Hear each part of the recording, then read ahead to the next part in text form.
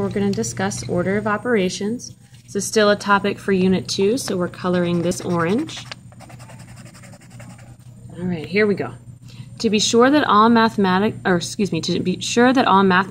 get the same answer when they simplify numerical expressions, they follow a certain set of rules. We call these rules the order of operations. So the first step in the order of operations is to simplify all the grouping symbols. So simplify all operations inside grouping symbols. Grouping symbols include all of the following things. First, parentheses, braces, which are kind of wiggly parentheses, brackets, which look like square parentheses, absolute value, two straight lines, square roots, and the fraction or division bar. Step 2 is to simplify all exponents. Remember that exponents mean repeated multiplication. Step 3 is to multiply and divide. Come next, and they're in order from left to right. And last, we add or subtract. Add and subtract.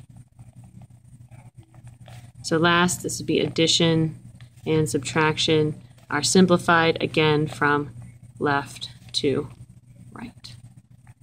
So 4 steps. All right, let's move on to a couple of examples. Example number 1.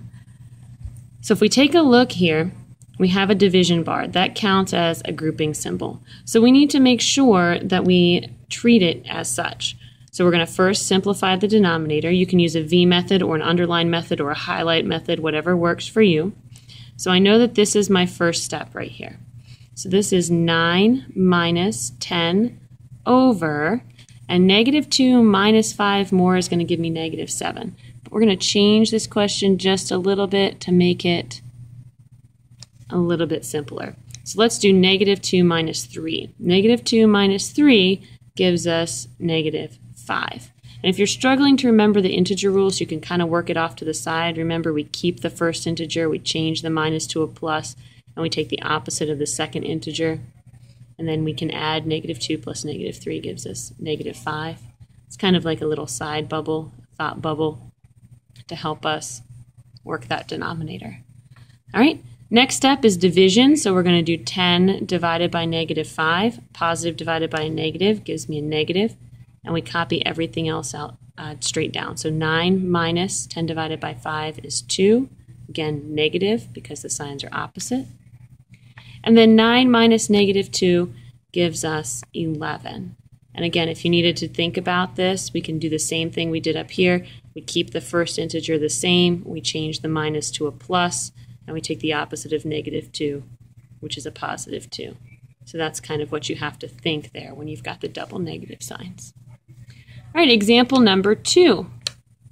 We do have some grouping symbols. We've got negative 10 plus 9.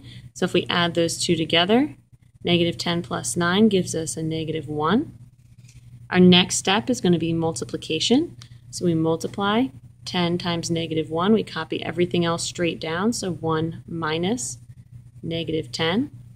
Minus a negative, just like we saw over here, is the same thing as adding a positive. So we can think about this as 1 plus 10. And again, if you need to write that step down, I would highly recommend it. So we think 1 plus 10, and for the second time, our final answer is 11.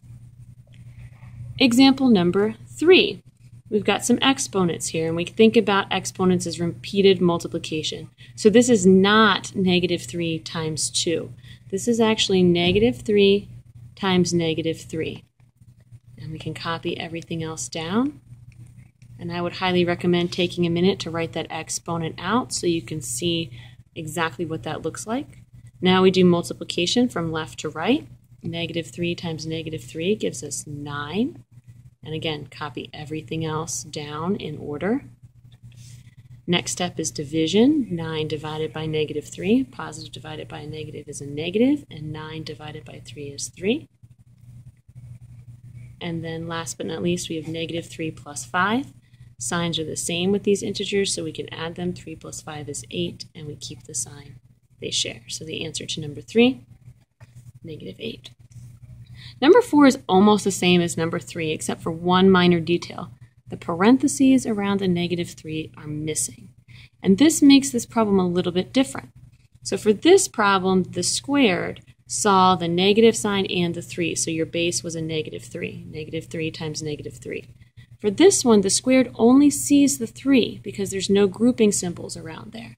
So this one, the negative hangs out in front, and your base is just the 3. So 3 times 3 divided by -3 plus 5. So there is a difference, and you've got to pay careful attention to whether or not the negative is grouped with the integer or not.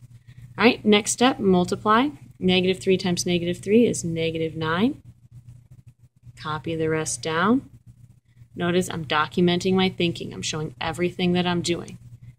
-9 divided by -3, both signs are the same, so my answer is positive. 9 divided by 3 is 3 plus 5. And then I can do my addition. Oh, this should be a -5. Copy error. Glad I caught that. So we have -5 here, 3 plus -5, so that gives us answer of -2.